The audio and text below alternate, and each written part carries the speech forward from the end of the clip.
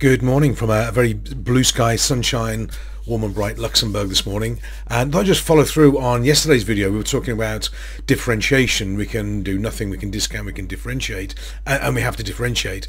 And one of the questions that came back was, oh, it's all very good.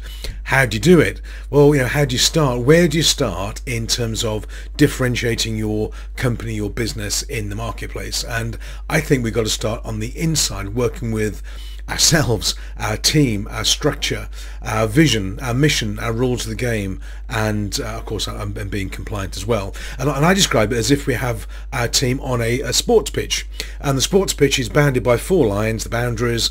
Each line is represented by the vision, then the mission, the rules of the game, and our compliance and regulatory requirements. Now, while people are on that pitch, they can do whatever they like. We've got to be really clear what the expectations are, but they can do whatever they like. If they go off the pitch, they're yellow carded, or they're brought back onto the pitch again. But we've got to give people the freedom and the structure to be able to express themselves and their spirit and their level of enthusiasm and excitement within the framework. So the first thing we've got to do is define these boundaries, let people know what's expected, and work on the inside first. I've got an ebook describing all this in much more detail. If you'd like a copy of the ebook, do a nice comment in the box below, drop your email address, or at least connect so I can send it over to you, and I'll drop you a copy of the ebook with my compliments. So that's how you can start with this differentiation. Start on the inside.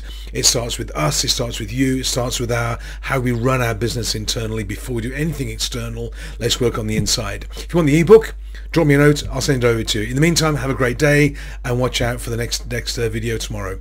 Bye for now.